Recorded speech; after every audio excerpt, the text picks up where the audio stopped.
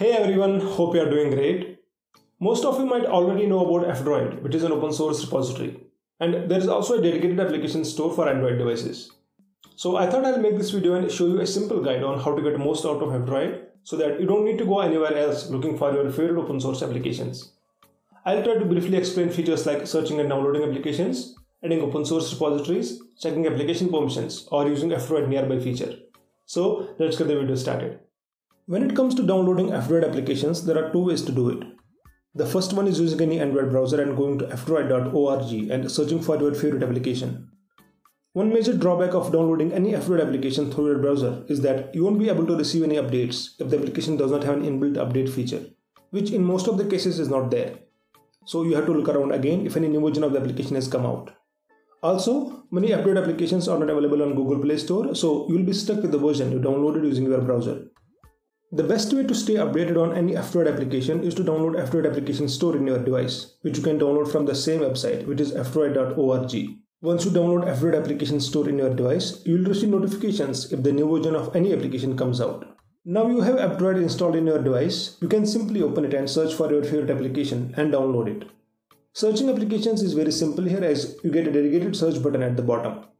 Looking at the main home page, the applications are sorted based on the recent updates, so you get the latest versions at the top.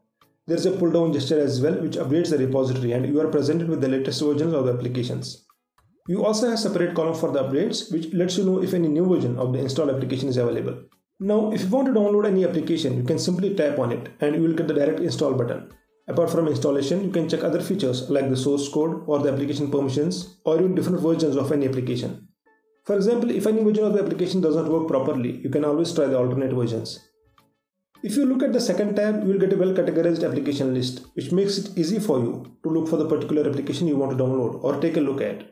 This page is also sorted based on the recent updated applications, or you can just go ahead and view the complete list in each category.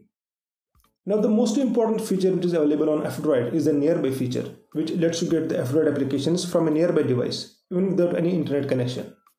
Both the devices should have F-Droid installed, and you can either choose a Bluetooth method of file transfer or you also have an option to scan the QR code. Once both the devices are connected, you can directly transfer F-Droid applications and they will be installed in the target device.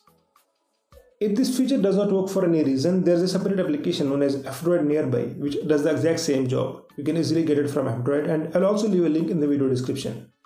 Now most of the features are almost covered and let me give you a quick overview of the settings where you have options like adding different repositories or managing your installed F-Droid applications or changing the update related settings. Starting with the first option of adding repositories, here you have F-Droid repository turned on by default. Apart from F-Droid, there are other repositories which provide open source applications and are continuously updated as well. One such repository is known as Easy on Droid.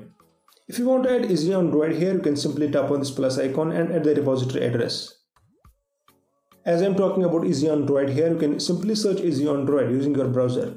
And you can see a URL on the top of the page. Just copy this link and paste it in the address bar and click on add. Now you will get all the applications available on Easy on Droid as well. There are other open source repositories as well. I will leave the links in the video description. You can follow the same process of adding links here. Now everything is almost done here. You have installed F-Droid in your device and you have added repositories as well.